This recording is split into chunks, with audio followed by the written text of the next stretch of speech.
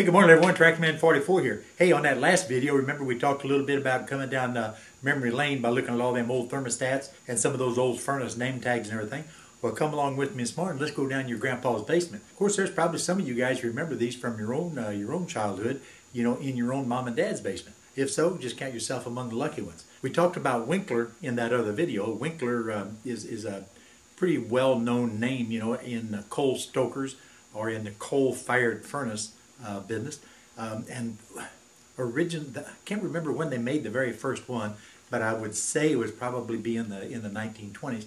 And it was probably a gravity furnace. In other words, it just generated heat and it would just radiate up through the house, you know what I mean, with no forced air or anything like that.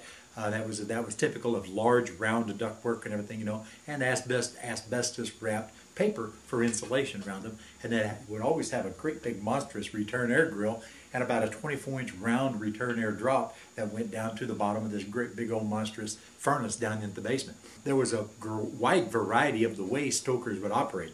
Some of them were actually automatic. The newer ones were automatic stokers, to where you just had to keep the coal bin filled and then pick out clinkers every so often, you know what I mean, with those funny looking long handled forks. They were a 3-tine fork. When you would squeeze the handle, it would open up the tines and you could ferret in and pick out the clinkers, and then the fingers would pick it up. You just go ahead and put them in a bucket, take them out in the driveway or whatever it is you did with them. But at any rate, you'd only have to keep the coal bin filled and get the clinkers pulled out every so often. Once you lit it and ignited it, you know, it would go ahead and do its own thing and would do it all automatically. But there was things you'd have to do to adjust the rate of flow or the rate of flow of coal into the stoker burner, and we're going to look at one of those things right here, right now. Now, this is the only parts and pieces that we still had over at my much older brother's house of the very last coal stoker, you know, that I tore out, and this would have been way back in the 70s or so. There's a lot of parts and pieces missing. The auger that actually takes the coal right on into the burner and everything, that's actually missing. My much older brother had to rob that auger out of there and then make a homemade auger of sorts for a buddy of his to auger underneath, you know, a driveway or underneath a sidewalk to get some electric or some water lines or something like that through. So he took the auger off of it. But anyway, this is pretty typical right here of one of the automatic ones. This here, of course, has a motor. This is a replaced Dayton third horse. It didn't have to be anywhere near that, because all it really does is turn a gear reduction inside and a ratcheting mechanism, and then this small blower right here. This blower is nothing more than combustion air. You see this discharge area right here that my finger's on. That discharge area blew right in to the furnace, into the bottom of the furnace, and right up underneath the coal, and that's what actually created or kept the coal burning.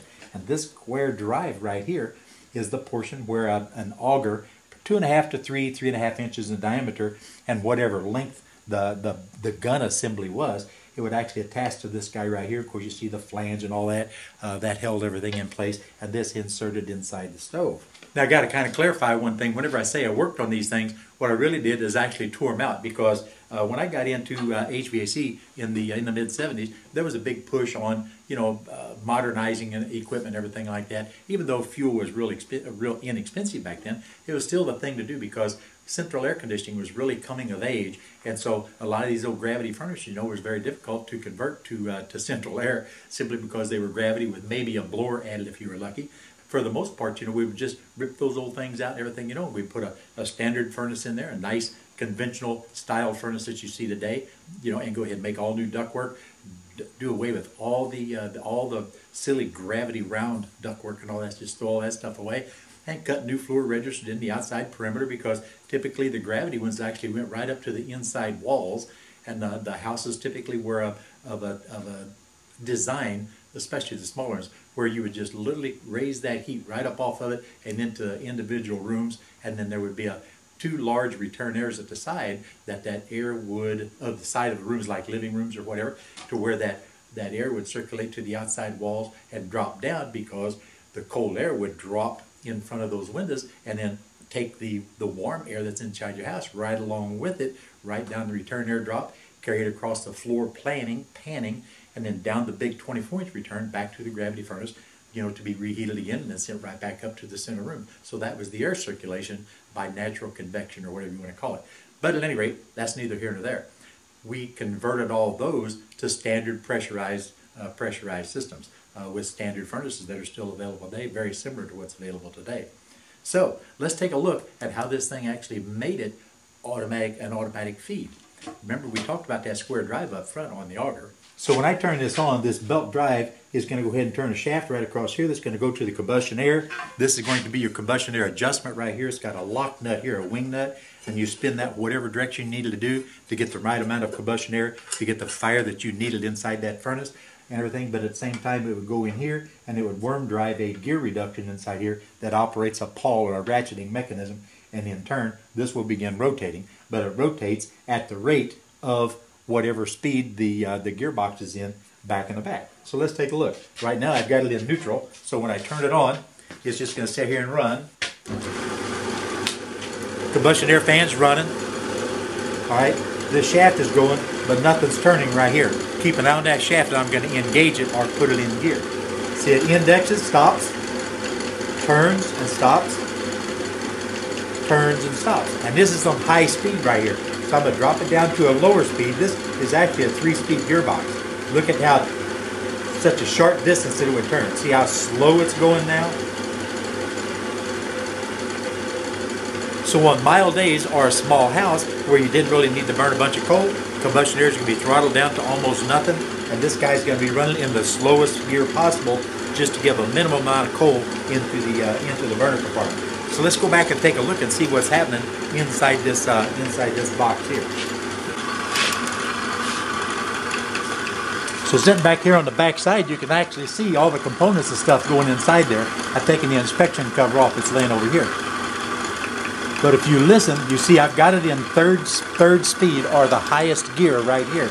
And so you can see this ratchet go forward, and you hear a paw clicking. Listen real close, you hear a click, click, click. And it catches 3 or 4 gears and rotates it and makes it turn really fast. So when I pull this, push this in and put it up in second gear, it's engaging less teeth per stroke. Or put it up here in low gear, now it's only engaging maybe only one tooth per stroke. And that's how it increases or decreases the rotation. You can see this guy right here. If I take this cap off, see how slow it's rotating in this speed here? We'll go back, I'll head back up in the high gear. Now you can see how much faster, because it's grabbing more teeth on that pawl inside there. So sometimes you have to remember, with anything mechanical, you know, there's going to be issues or problems. Now occasionally, you know, you would kind of get a clinker build up and the coal would stop going through the auger, and so what you would have to do is you'd have to clear that. Well, you don't want to have to pull that entire heavy gun assembly out, because this thing right here weighs about 60 pounds by itself, you know, and then of course you have the big long gun in addition to that, and the tube and everything's got the auger on it. So what you would do, you go ahead and take this cup off here so that you don't have to remove it, and you can put a crescent wrench on this right here, and you can, or a 12-point socket, and you can actually rotate this, and you can force coal through and into that clinker and push that clinker right up into the firebox. You can remove it then with your clinker tool, and then go ahead and clear out the rest of the debris and go ahead and reestablish the coal fire, and then go ahead about your business. Everything's taken care of. But that's why you've got this drive back here on the back side accessible underneath this guy right here. In the 50s, as you kind of got away from coal, they did that simply because coal is just so nasty, you know, it's just so much coal dust and stuff inside your house. The ladies couldn't hardly hang their clothes up down in the basement or anything, you know, because of the coal dust, things of that nature. But at any rate, natural gas started becoming much more readily available, you know, in the outer areas of the city limits, and then also in the incorporated areas beyond the city limits, and then also rurally is the same thing out here in the country. They started running more natural gas pipelines, and of course there was LP gas there as well. But as natural gas was the main conversions that we would do, because I worked mostly in the city, you know, in my early years of HVAC. And so what we would end up doing, we'd come into these in these places, and they'd want to upgrade, you know, doing completely away with the coal. So we would pull these assemblies out, and there's a hole in the very front of the furnace, you know, where these things would actually have this auger and that auger tube, you know, inserted in. And so what we would do is we would go ahead and pull that out, and then we'd insert whatever adaptations we would have to make, where they have to destroy or just tear out whatever we needed to tear out. It was okay, because we would be installing our own in-shot burner, which is a natural gas burner that would typically typically go in, and right on the end of the burner tube would be a dispersion plate, I guess, or whatever you want to call it, where that flame would hit that plate and then fire out in a radial direction like this, vertically. Or you had an upshot burner that went in and turned up, and then there was a plate that actually inserted in the very top of it to where that gas would come in, it would ignite, it would burn up against this plate, and it would go out in a radial pattern horizontally. So you had your in shot that distributed the flame vertically in a radial pattern. It wasn't quite as efficient in my estimation as the one that was an upshot, which did it horizontally, okay, and heated all X sections fairly evenly, you know, of the firebox. So whenever we would put the replacement burner in, we would have to mix cement and you know, like topping mix or whatever, you know, and we'd mix gravel with it, whatever, you know, and we would actually fill in the base of that doggone burner around where the old coal stoker was, and you know, for the new gas appliance, you know, to sit in there. And man, we did those things just continuously. I mean, it was just unbelievable how many of them that I got the opportunity to do. And then, of course, you know, it's just a few short years later, and the big push then was to get rid of the old inefficient, big old massive, big old tank, cast iron tank type heating units, whether they were coal, natural gas, or whatever fired, and put in the conventional furnaces that we just talked about a little bit ago. So at any rate, that's just a little bit about the way the industry has changed in just what little time I've been involved in it, and that's right at 50 years, you know what I mean? So it's really done a tremendous change, and it's going to continue to change more, because now we have furnaces that are just so ridiculously efficient. And I remember it was really hilarious.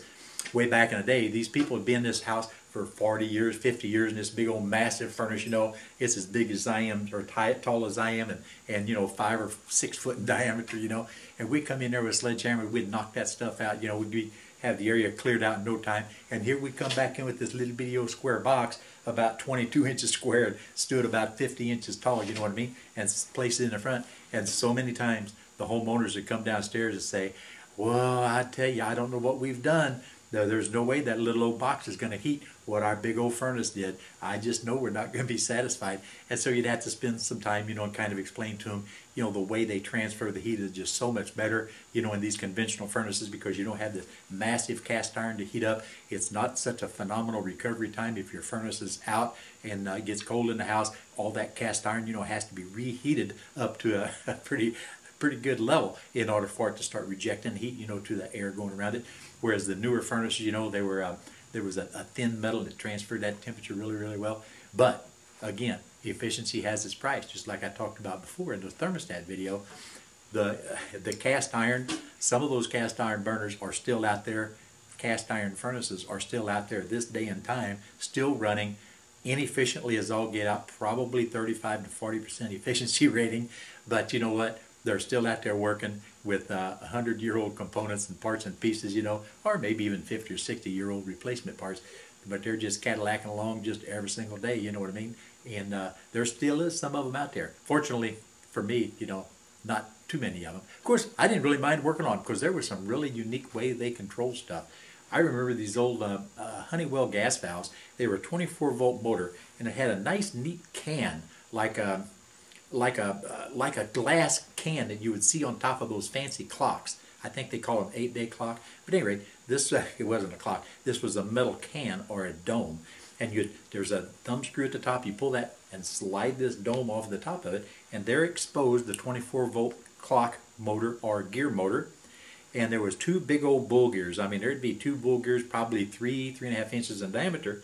And that clock motor, whenever the thermostat would call for heat, and you had a standing pilot through a beacock, so there's always a live flame inside the burner, and it would go through what's called a bezo switch. So, you know, if the bezo switch had fallen out because the pilot had extinguished, it wouldn't allow this to open up because that's wired in series with the thermostat. But at any rate, thermostat would call for heat, pilot lights lit, and you could hear that whole gas valve. It would just start grinding, you know, literally just a grinding, like that, really, really slow.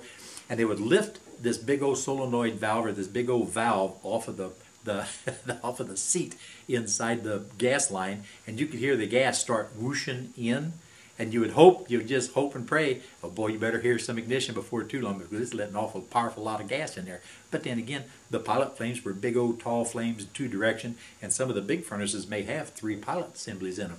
You see what I mean? Especially the boilers that are just massive in some cases. But anyway, you'd breathe a sigh of relief whenever you would hear that thing go ahead and get its ignition, and then the gas valve would continue opening, and by that time you can look in the inspection door and you can see that flame as it ignites. You can see it be so big, and then as it opens you can just see it get just bigger and bigger and bigger until it's finally done, you know, all the way at full capacity. Then it would heat and heat until the thermostat was satisfied. Thermostat satisfied, you could hear it cut the power to the spring return gear motor on the geared gas valve, and you would hear it just really, really rapidly go like that, and it would slam shut on that seat, and then poof, the flames just go completely out. Look back inside the furnace, make sure, and you'd see your pilot flame or pilot flames in there. Everything's copacetic, everything is good and cool. And so that's the way those old systems work, and I really thoroughly enjoyed working on them. All there was a limit switch on them, you know, for over temperature. And there was if it was a fanned powered unit that had hot air, there would be a fan cycling control that would turn the blower on and off automatically based on temperature. The old gravity ones did not have them.